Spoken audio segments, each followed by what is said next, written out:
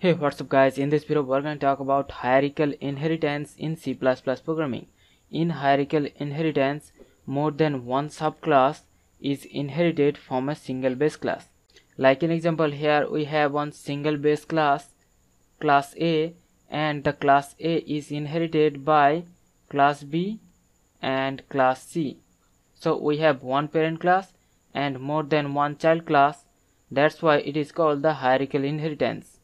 And the syntax is, first we have created one class A and then we have created another class B which is inheriting the class A, and then we have another class C and the class C also inheriting the class A.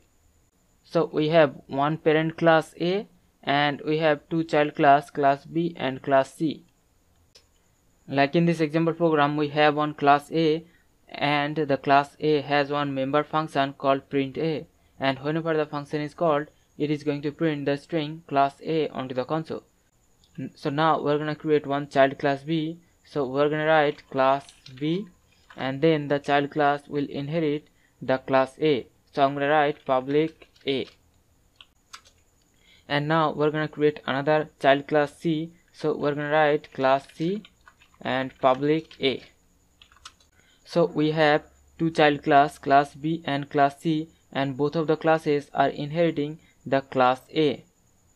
And now inside the main method we're going to create object of class B, and we can use the object and we can call the member function of the parent class A, and also we can create object of class C and we can use that object and we can call the member function of the class A. So now I'm gonna save the program and I'm gonna run the program, and you can see the class A string has been printed 2 times. So this is the way we can create one parent class A and then we can have two child classes, class B and class C, and both of the child classes can inherit the properties of the parent class A, and then we can use the object of class B or we can use the object of class C and we can invoke the member function of the class A. So hope you understand the concept. We'll see you in the next one. Thank you.